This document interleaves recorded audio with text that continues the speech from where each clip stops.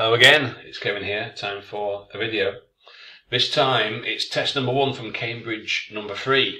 We're getting very close to our end game.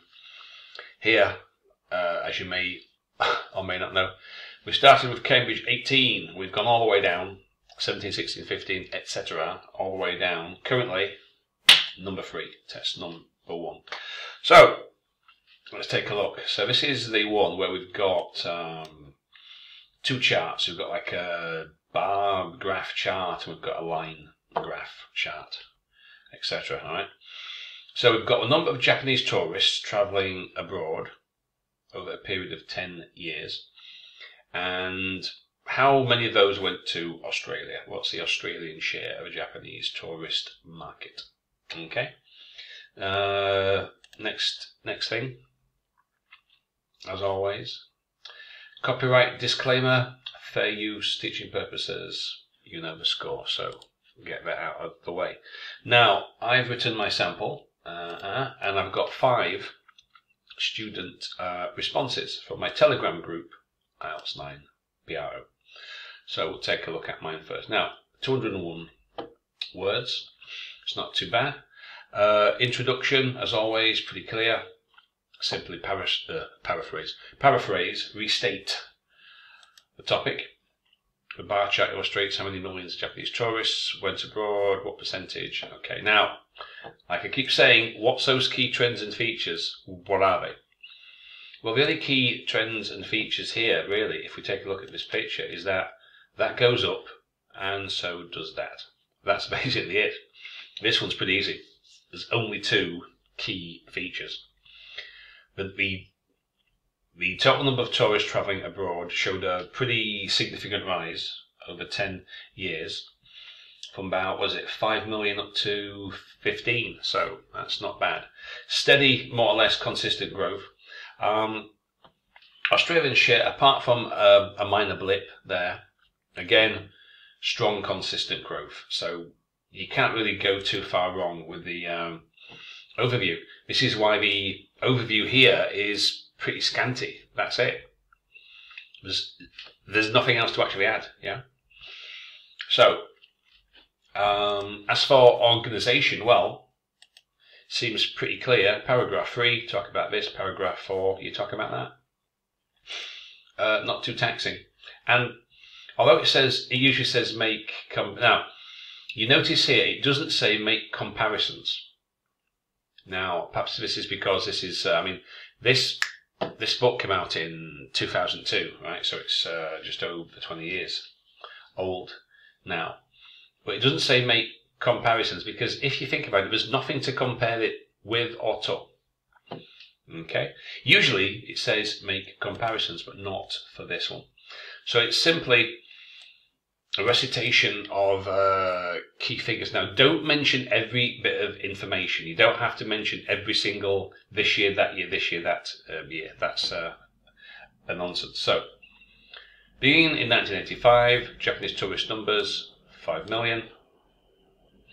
This increased by approximately 1 million a year, 1990. Then we've got a slight fall, and then ending the period. I won't read every word. You could read it for yourself. Pretty straightforward. As for Australia, prior to 1985, 0, 2%, sharp rise, slight dip. So I haven't mentioned every single piece of data, but still it's 201 words. Okay. Now, some student ones to have a look at. Now, I've made a couple of changes. I haven't rewritten all of their responses. Don't have time for that. So let's scroll to the top and see what we can see. Okay, so this first one's a little bit short, and you can see the details are a little sketchy, and I don't really overly critical, but I'm not going to say a great deal about this one. It's certainly some room for improvement. Okay, so the introduction's good, but then the overview doesn't really work. Looking at the details, but there's not a lot of detail. So, again, I don't want to be overly harsh, but you can see there's some subject verbs, prepositions, articles, so you can make of that what you will. Second one, pretty similar, as you can see, lots of spelling, lots of word order. So again, I don't really want to say a lot there. You can see there's quite a few errors. The structure's not so bad, but the overview right at the bottom, and it's not very clear a decline in of total 6. Anyway, so I won't make any more comments about that one. The next three actually are not too bad. Not too bad at all. 180 words. From the years 1985, so you don't need that.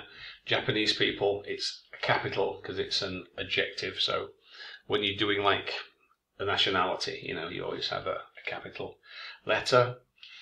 Present perfect, we don't need that because it's not present perfect. We're not comparing past and present, so simple past would do. Some prepositions here, on instead of in. Some spelling, and then you've got this at the end, but it doesn't really say this number dropped likely to what, so that could be a little bit better. Still, this one's not too bad. I didn't really change much. The only thing I put here is that now you've got a discourse marker at, sorry, I just had a message ping. I thought I'd turned that off. Anyway, sorry. So you can see we've got furthermore following this, however, you don't need a discourse marker at the beginning of every sentence. I mean, look, you've got however, subsequently, to elaborate, you don't really need one.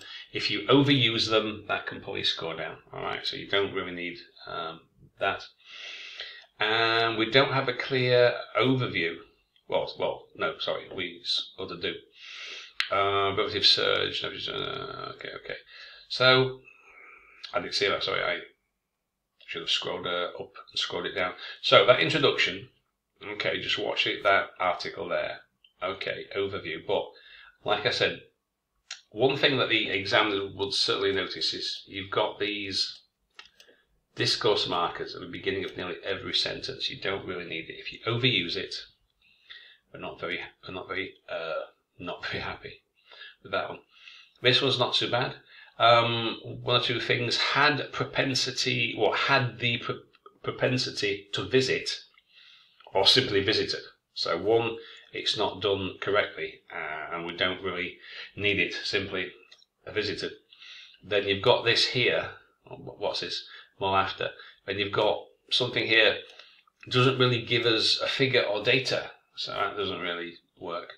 I said before, the graph cannot demonstrate. You can demonstrate to me, I can demonstrate to you, but the graph cannot. The graph can illustrate.